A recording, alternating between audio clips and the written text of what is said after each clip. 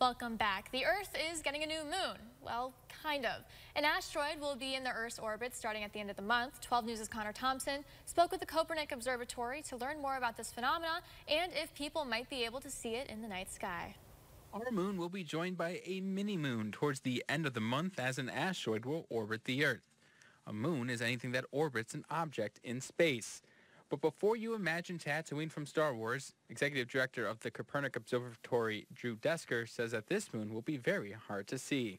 It was much closer to the Earth, something like around the orbit of where the International Space Station is, yeah, we would have been able to see it.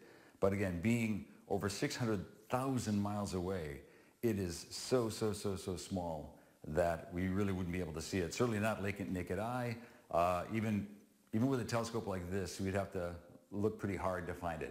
Desker adds this event happens when an object, in this case an asteroid, moves into the Earth's orbit. That being said, this rock will not be around long.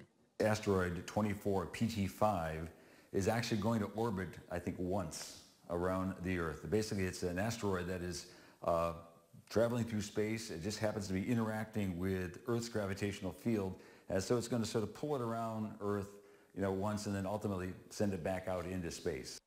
When most people think of asteroids, they think of the asteroid belt that separates Mars from Jupiter.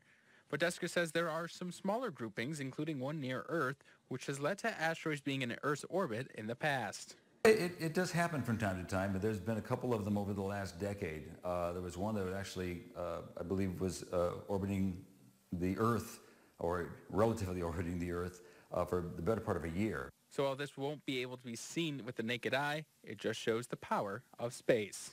Connor Thompson, 12 News, Broome County.